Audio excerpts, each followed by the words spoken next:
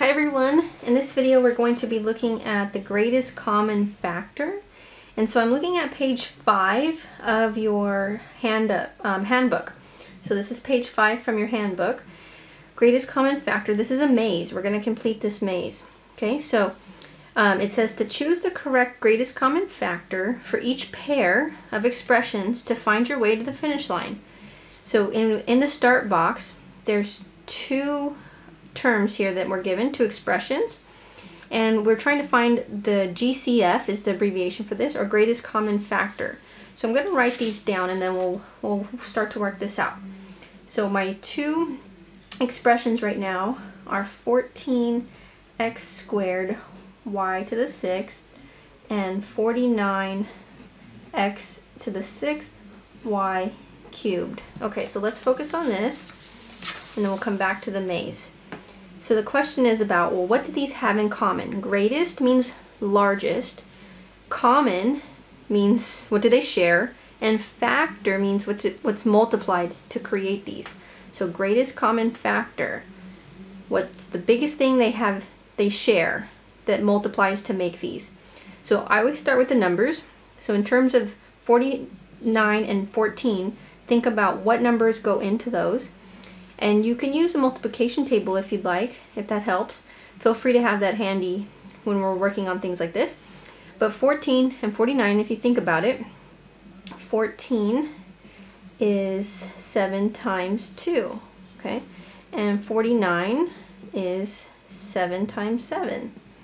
And so they do both share a 7. So this one hopefully was not too bad to figure out. Sometimes we have to break down the numbers quite a bit to figure this out. But so far they share a 7. Let's move on to the x's. The first expression has a total of 2 x's. If you break that apart, that's x times x. The second expression has a total of 6 x's. And it gets a little tedious to write this out when the numbers become large for exponents, but we'll do this for this one. 6 x's. So the question is, well, how many x's do they have in common? The greatest amount that they have in common is 2 of them. This factor from up here has 2 x's, and over here we have at least 2. So in common they have 2 x's, or x squared. Alright, and then let's move on to the y's. So the first expression has 6 y's, and you don't have to write this out every time. I'm just doing it for this first example. The second expression has 3 y's, and so again, greatest common factor. When it comes to y's, the greatest amount of y's they have in common is 3. This expression had 3 y's, and this expression has at least 3 y's.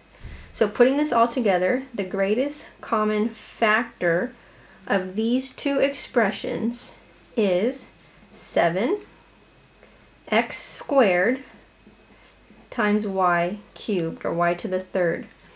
And so we're going to factor that out. Oh, actually, we're not going to factor that out yet. We're just identifying this. So let me keep this here and then show you back on our maze.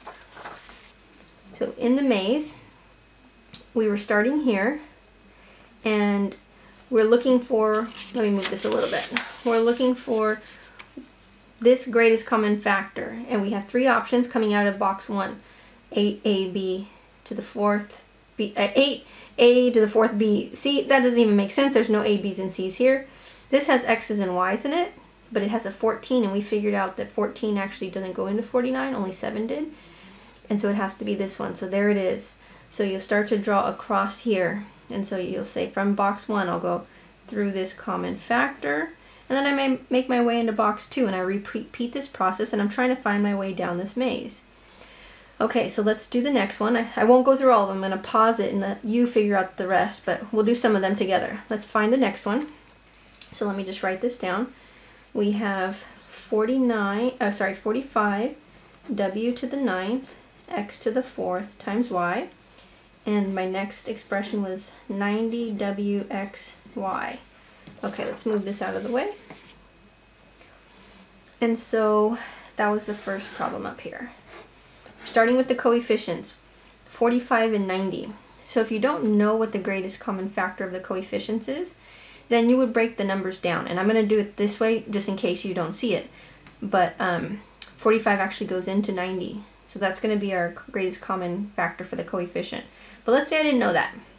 So I'm going to start with 45, and I'm going to use a factor tree to break it down.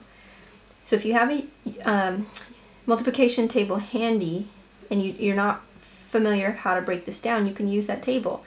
But one way to break down 45 is 9 times 5. Okay.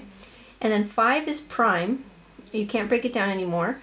But 9 is not. 9 can be broken down as 3 times 3. Alright, now that's as far as I can go to break down 45. All these numbers are prime. So then 90, let's do the same thing. 90, the best way I can just easily see to break down 90 is 9 times 10, even though there's other ways to break down 90. And then 9 we know is 3 times 3. And then 10 is 5 times 2. And so I look at the base of all of my branches here for my factor tree, and this 45, this coefficient here, has a 3 in it, and 90 has a 3 in it. So they share that. They have that in common. 45 has another 3 in it, but so does 90. And then 45 has a 5 in it, and so does 90. And so the GCF in terms of the numbers, just in terms of 45 and 90, I'll write it like this. GCF of 45 and 90 is 3 times 3 times 5, which is 9 times 5, which is 45. Okay, and I had mentioned that earlier. So if you saw it, if you know that 45 times 2 is 90, you could have skipped all this and just said 45 goes into both of these numbers. 45 goes into itself as well as 90. Let's go forward and look at the W's and the X's and the Y's.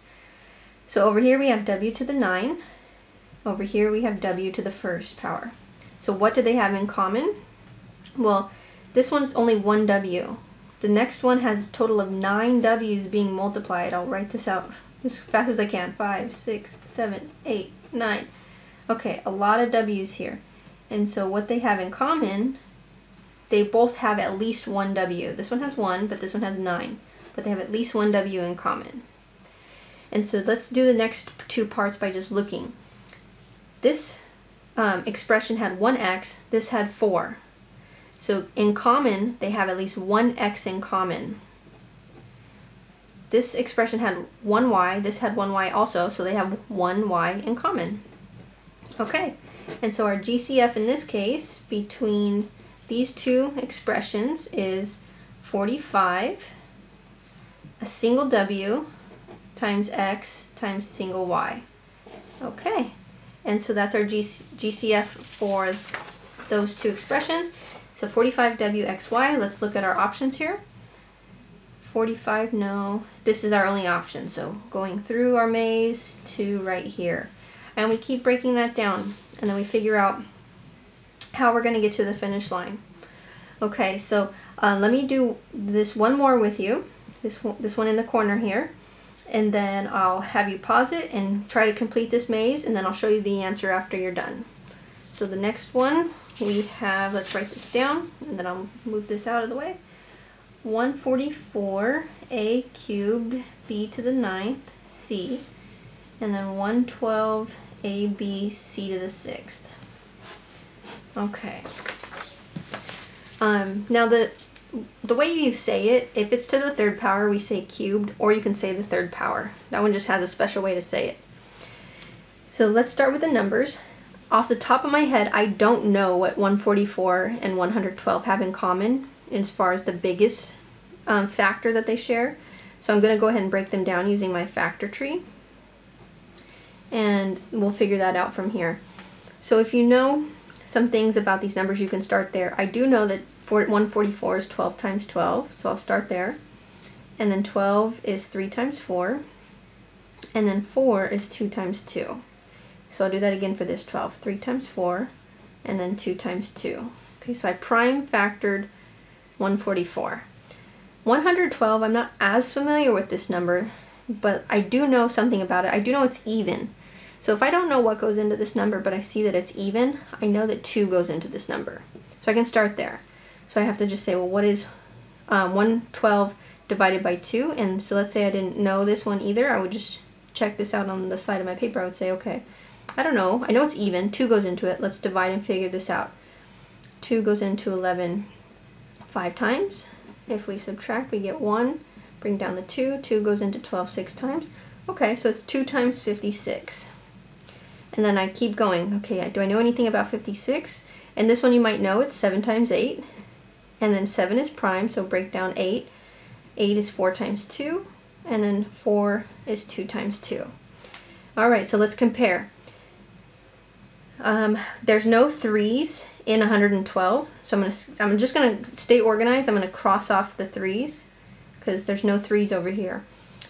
There is a 2 here, 1 2 in 144, and another 2 in 112.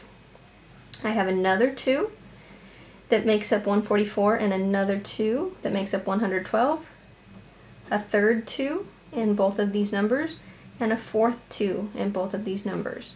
Okay, and then that's all my factors from 144. There's no 7 over here, so that one's also, we're not going to use that either.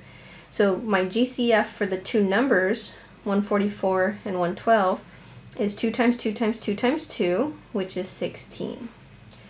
Now, if you knew that 16 goes into 144 and 112, you could have skipped all this, but this is in case you didn't realize what 144 and 112 share. And then let's look at the A's. As far as A's go, this term has 3 A's, this one has 1. So in common, they share 1 A. Okay, so at least 1. This one only has 1, so it can't share more than it has.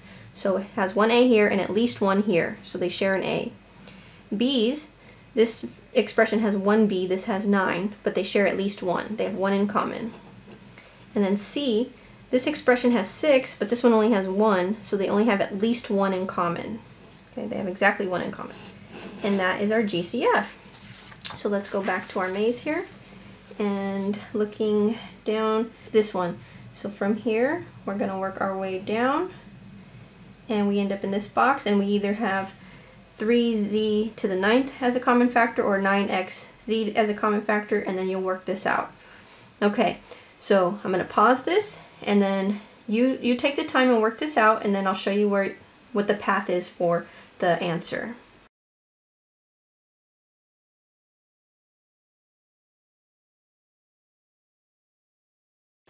Okay, here it is. So I should have probably avoided scribbling on top of the expressions initially. I did avoid it later, but we figured out where to go from here, and our path with our greatest common factors ends up working its way down to the finish line. Okay, so hopefully you got that right. If you didn't, check your work and see if you could figure out where you might have made a mistake. And that's it for this one.